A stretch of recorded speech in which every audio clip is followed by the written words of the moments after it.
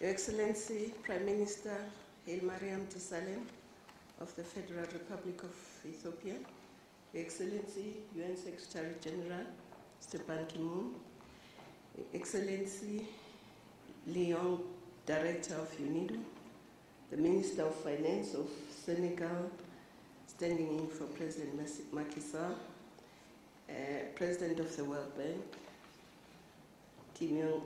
Jim Kim-yong, Excellency, Director of the European Development, my brother, Carlos Lopez of UNCA, Excellencies, leaders of delegations. It is indeed a great pleasure and honor for us to participate in this meeting where UNIDO is showing us its leadership in this critical area of industrialization, which is inclusive, sustainable. If we look at the discussions on the post-2015 development agenda and sustainable development goals, they correctly locate inclusive economic development as central to the eradication of poverty, disease, and hunger. The pilot that UNIDO has started with Senegal and Ethiopia, to us is an actual practical step, not only towards implementing the post-2015, but for implementing Agenda 2063, which is the Africa we want.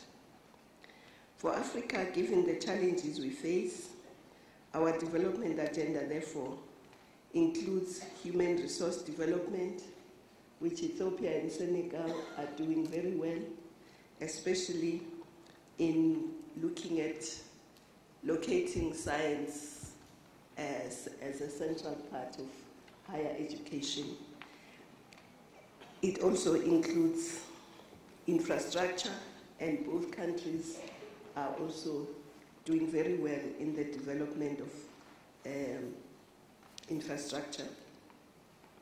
Agricultural modernization and agro-processing is what industrialization will be about, not only in these two countries, but also in many African countries. And of course, the development of human resource policies and institutions so that we move beyond the exploitation of our mineral resources and natural resources and exploiting them as raw materials so that we can indeed industrialize. And I hope that soon the lessons that will be learned from this pilot will be shared generally with other countries, and that the pilot will then expand to a few more countries. Of course, Africa is also home of the largest number of least developed countries, 34 of them in total, but it is committed to a path of structural transformation that will enable it to decisively break with its recent history of underdevelopment and marginalization.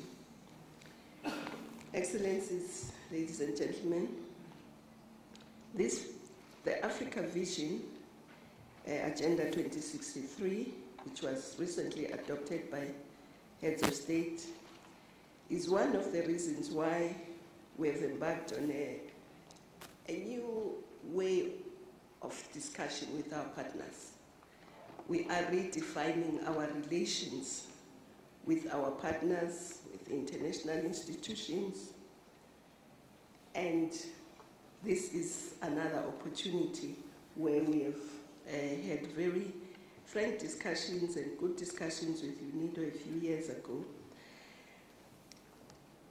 And Africa has to industrialize and beneficiate. If we do not, given our population growth and our large youth population, instead of getting a demographic dividend, we will have a demographic disaster. In fact, if we do not move very quickly, the disaster has already started. If we look at what is happening across the Sahel and across the Mediterranean, it is a tragedy whose roots are in the underdevelopment of Africa and marginalization of Africa. For these young men and women to take these perilous journeys across to foreign shores, it's because there are not enough jobs on the continent. They are not properly skilled to create jobs or to get decent jobs. So as Africa, we have no other choice but to embark on a transformative economic route and embark on programs that will eradicate poverty. Because if we do not, as I say, this disaster will unfold and will engulf all of us, not just Africa, as it has started. So I'm very happy with UNIDO, but also want to appreciate the work that ECA has been doing with our ministers. They've been discussing this issue of industrialization, and I think now is time to move, and I'm very excited to hear the president of the World Bank talking about how much they're going to put in this program of industrialization. And indeed, if we all do and work in the same direction, we will achieve a prosperous Africa. But of course, having said that, Africa needs to also take its own responsibility for its development. This means that African countries need to accept that we either unite or collectively perish, because no single country or region can be an island of prosperity in an ocean of poverty, insecurity, and underdevelopment. This includes greater commitment to making inter-African trade work, including cross-border infrastructure projects in transport, energy, ICT, as some regions are already doing, free movement of people and goods, and removing all the obstacles really that are there, the non-tariff barriers to trade. And of course, creating an environment for the development of truly Pan-African businesses. This includes such initiatives as the Free Continental Trade Area, which we're starting to negotiate this year, and the implementation of the Yamoussoukro Declaration for a single African aviation market. Because whatever we produce in this industrialization project must be able to be traded amongst African countries. Therefore, transport, rail, road, air should be also developed. Though agriculture is central, but Africa is endowed with a lot of other resources. And of course, one biggest resource that we have commonly are the oceans. And of course, Africa must develop its blue economy, but we must get into the automotive, pharmaceutical industry. Africa has the biggest burden of disease, but we do not produce drugs to deal with that. And therefore, the development of the pharmaceutical industry, we do have the raw materials, so we need to get into that as well. We've got oil, gas, textiles, and of course other sectors that are identified under Agenda 2063. And I think we should be able to do this on a multi-country level. We must move on our commitment to vocational training as well as other levels of higher education.